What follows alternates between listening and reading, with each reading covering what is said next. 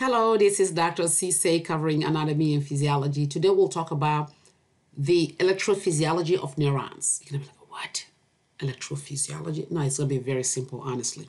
So we talk about the nervous system. Here you see a bipolar neuron with the dendrite on your left and axon on your right. Between them, you see a cell body with the nucleus in the middle.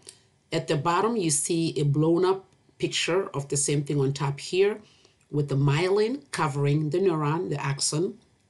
Between them, you see some kind of things going in. These are sodium ions. This area is called the node of Ranvier, and the space between them with the myelin is called the internode. Now, let's talk about what we're going to answer here today. We'll talk about electrophysiology. You're going to be like, what? No. Current, electrical charge, resting membrane potential, action potential, gradient potential. These are big words, but very simple to understand. In order for us to understand, let's talk about going to a movie theater. If somebody asks you to describe what it's like to go to a movie theater, I mean, that's very simple. You're going to be like, oh, well, we have people such as students and professors who go to the movie theater. How do they go? They walk into the movie. Somebody open the door. They come in. Some people go out. Some people go in. That's it. It's just a movement of people going in and out of the movie. And based on that, we can describe everything else that comes with the movie. If you have a lot of students outside the movie theater, if they push through the door, they can break the door, they can come in through the door. They put pressure on the door. If you have a lot of professors inside the movie theater, they want to come out, they can put pressure on the door. That pressure is called membrane potential. Their movement, it's called current. Very simple. And the process of studying those things in life is called what? Movie theater physiology. So what is electrophysiology? It's the same thing. It's just movement of ions in and out of the cell, creating a current. A current is just the flow of them. That's it. If you look at this, you see extracellular fluid outside the cell, intracellular fluid inside the cell. You see some channels. These are like doors through which you're going to have sodium ions. You see them in orange here, going into the cell. And then at the bottom, you see blue ones. These are potassium, in this case, professors, going out of the cell. So their movement is called current. Their concentration differences, meaning you have more sodium, more student outside, they're more concentrated, create a potential energy. What is a potential? It's just the power to push against something.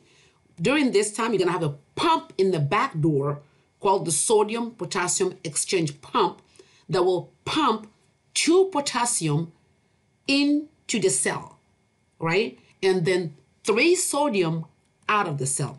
Now you can see on this picture that the sodium-potassium exchange pump on your left is working against the one on the side, because on the right side, sodium, your student, wants to come in, and potassium wants to come out because you have more potassium inside the cell.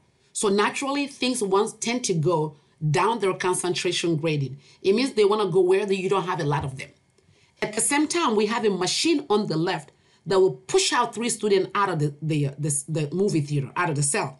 Now, if you want to push people against their concentration, you better use energy. That's why ATP is using energy. So this whole lecture is going to be about this. I just want to go into detail how this one happened. Now, if I want to describe the movie theater going, I'll say in the movie theater, currents are movement of moviegoer, such as students and professors, through doors in the wall of the theater. Those doors open or close by various keys, which will let people in and out. That's the whole story of the neurophysiology. What is electrical current? We're going to describe that here too. So in the neuron, currents are a movement of ions, such as sodium and potassium, through channels in the plasma membrane. So those doors are opened by what? The gated channel opened by stimuli, which let ions going in and out. It create the current. The current is just a movement of those ions. So if you compare to a movie theater, think about it as professors going in or out, students going in and out. That movement is called current. So what is electrophysiology? It is the study of mechanisms for producing electrical potentials and currents. So let's define what is electrical potential. It's just the difference in concentration between the ions inside and outside of the cell. So the electrical potential is like electrical power. It's the power you have when you have a lot of stuff inside that want to go out, or a lot of stuff outside that will go in. So it's just a current, all right? It's a movement, it's a power. So living cells are polarized. It means that living cells are inside negative and outside positive. So that create attraction between positive and negative ions that create power for the ones that are high concentrated inside the cell, the potassium, or high concentrated outside the cell, sodium, to move with their concentration to create some kind of power to make them move. So what is the current then? A current is just the movement of those ions. If you take people, it's the movement of moviegoers, movement of students, movement of professors, just the movement is called the current. So now that you know that, why are we talking about this?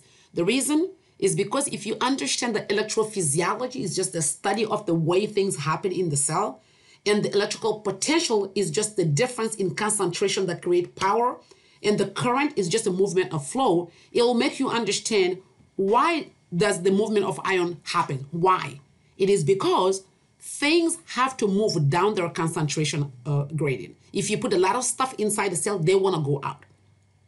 They want to go out through what? Through the doors. Those doors are the gates. And the sodium potassium exchange pump, why is it important? It is the pump in the back door that will pump sodium and potassium against their concentration gradient. As you saw, it means that the sodium will go out of the cell. Even though you have a lot of sodium outside already, it has to use ATP. That's why we use ATP. And it has to pump in potassium, even though we have a lot of potassium inside the cell.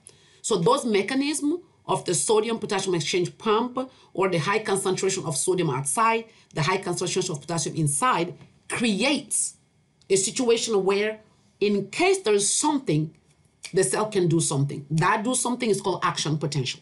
So why is the cell negative? You wonder, well, I know the cell is negative. Why? Is it one of the reasons is that inside the cell, you see these green things here. These are large molecules of proteins. They're negative. They're trapped inside the cell. They're negative, so they create negativity inside the cell. Second, because you have a lot of potassium inside, right, and you have a lot of sodium outside, and potassium and sodium do not have the same difference in concentration. Potassium is 40 times more concentrated. Sodium is only 12 times more concentrated. So that difference of concentration creates a power, creates some kind of energy that will push them against the door to create a membrane potential. And that, because the different concentration makes the inside of the cell negative. One other thing, the pump. The pump moves out 3 sodium and move in 2 potassium. You have more positive things going out, so it creates the negativity inside the cell. So why you have the resting membrane potential? Why at the rest there is the membrane potential? Because against is the power that these ions have, because they have high concentration going against the other side that has low concentration. Also, you have the attraction between the negative inside and the positive outside. Those negative and positive feel like coming together, so they put a pressure on the membrane that create a membrane potential, which is just membrane power. So which one has the greatest effect on the membrane potential? Which one affects the membrane potential more? It is the potassium. Why? Because it's 40 times more concentrated in the cell. It has more pressure. It creates more pressure on the cell membrane. Sodium, yes, it has some influence. And then the pump, of course, it pumps out sodium and pumps in potassium. 3 sodium out, 2 potassium in, and that gives about 3 millivolts out of the 70 millivolts. It's not a lot, but it's very important. So how do you make cells do something? You do that by creating local potential, by giving a stimulus. A stimulus can be the light, for example, in your eye, the sound in your ear, the taste of the food, that will open some sodium gate that we saw at the beginning. When the sodium gates open, sodium will come in. That little interest of the sodium create a situation for a bigger thing. So it's kind of building up. There's a little local potential build up. Where do they happen? They happen at the dendrite here. So the dendrite receives the information like a small stimulus. They open sodium gate, and that sodium gate creates a situation in the soma to go to the trigger zone, which is the beginning of the axon, to create something, to create an action potential. So those greater potential are decremental. It means that if it doesn't build a lot, it will not happen. It also is reversible. It means that if the graded potential, like a little potential, doesn't build up enough, it can go back and stop. It's different than when it actually happens. When it actually happens, something happens, we call that action potential. What is that? It's the big shift, a big change in polarity. What is polarity? Remember that inside the cell is negative, outside is positive. So that polarity change by the interest of a lot of sodium creates something. That something is called action potential. That action potential is important because it is the process during which the cell is doing something.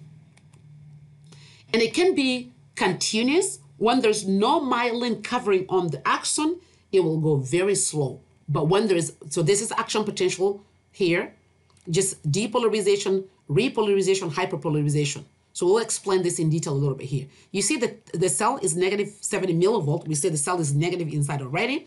And when sodium comes in, it makes the cell positive inside. But it has to reach the threshold by the local potential. After it reaches the threshold, the voltage gates, the gates that open based on voltage will open to let a lot of sodium in to make the cell positive inside up to plus 35.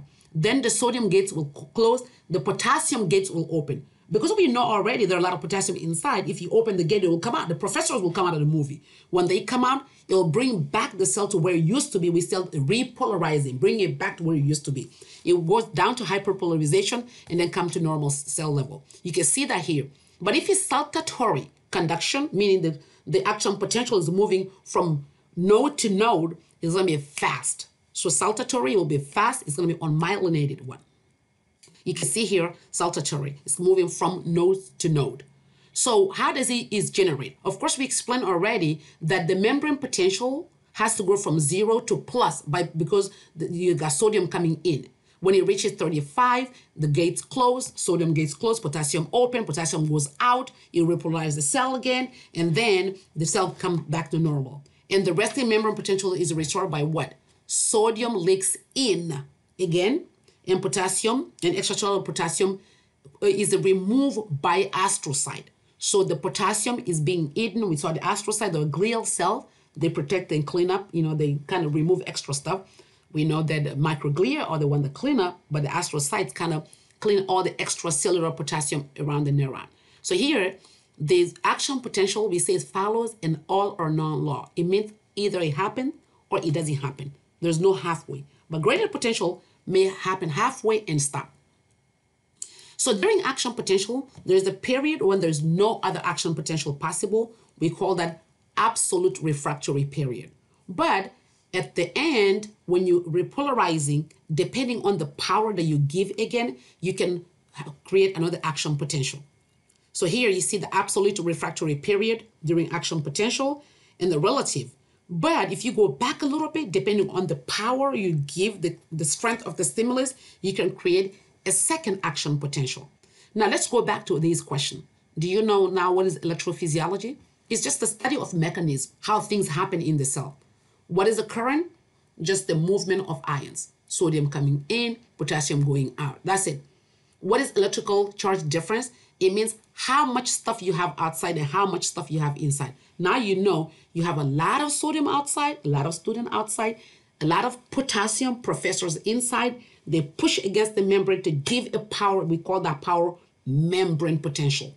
And then when there's a small stimulus called a small stimulus creating a graded potential, like a local potential, it builds up and builds up to become an action potential, which is a powerful, a very strong depolarization by the movement rushing of sodium into the cell to reverse the charges to make the inside of the cell positive instead of negative. We call that depolarization because you remove the pole and then after that you're going to be repolarized again, the cell to come back its normal way. So how the way local response generate a nerve signal, you know that. Local generate by having small stimuli on the cell, on the dendrite, to create something that will go to the cell body and the action healer to create action potential. Why do this information matter? You know why? Because action potential is just telling the cell is doing something. If you taste something or if you see or hear something, it's because that stimulus is able to power, to excite your neuron to do something. That something is called what? Action potential. Well, see you in class. Thank you very much for watching.